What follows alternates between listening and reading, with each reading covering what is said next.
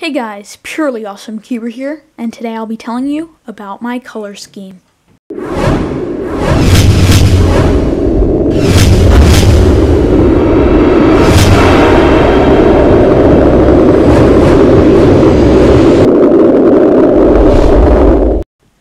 So here we go. This is my color scheme on the U-shell. So what we have is regular white and regular yellow. No brights, no fluorescence for the yellow, just regular. So it's a bit duller, but still awesome. Then ocean blue and fluoro green. And then fluoro bright orange and light purple. So first let's start off with the regular MoU scheme. This is what it looks like. It's pretty good. The stickers are great quality. The shades are bright and vibrant. It's just not cool enough. You have to have your own, right? So, I do also enjoy stickerless shades. Here are regular ones on my Hualong. They are pretty nice, but just a bit too dull. So, the bright shades are cool, but not enough contrast, especially with the red and the orange.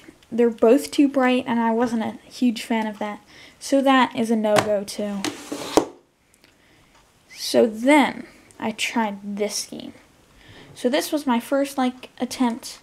I had the regular white and regular yellow like on mine.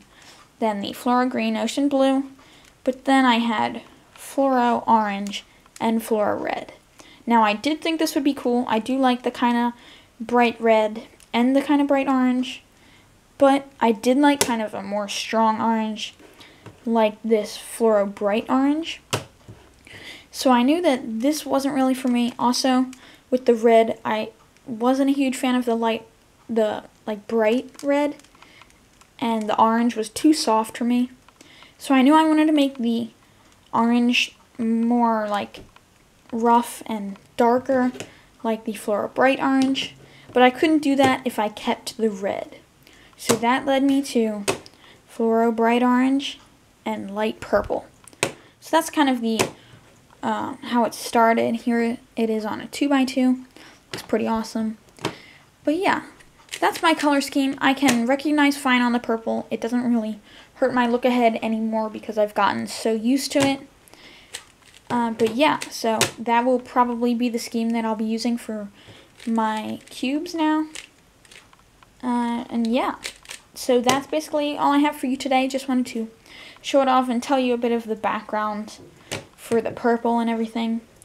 So yeah, thanks for watching guys. Please like, comment, and subscribe, and I'll see you in the next one. Bye.